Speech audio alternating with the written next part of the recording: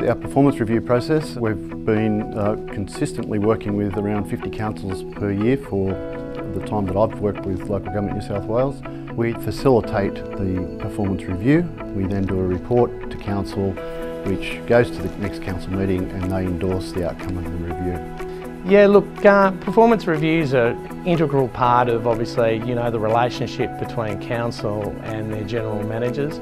We meet with the council and take them through the OLG guidelines. We work with the council in establishing clear key performance indicators. We're also able to actually do workshops with the councillors who haven't had any experience around performance management and sort of take them through the process. I quite often say to councils during a performance review process that this is your window into the operations of an organisation. So in the beginning we looked at the standard way of doing performance management that Local Government New South Wales had. But I needed to make some adaptations to that, and I found that Local Government New South Wales were very flexible in terms of adapting to that style, which was great for me.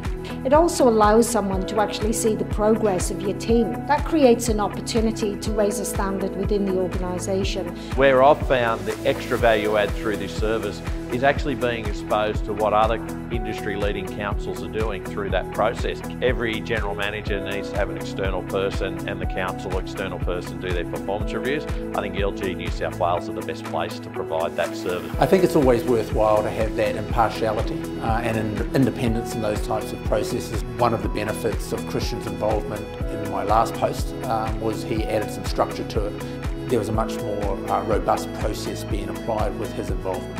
We have performance appraisals regularly with Local Government New South Wales, and often if we want to have not the person that recruited but someone else from Local Government New South Wales, so there's another set of eyes, I found that really beneficial.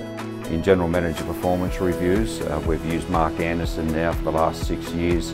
You've got that practical knowledge and understanding of what the benchmarks are right across New South Wales. You need to make sure they're performing for you, and an agreement process so that that staff member can also feel ensured that they're supported. So in recruitment, employment, performance goes hand in hand for better delivery for your community.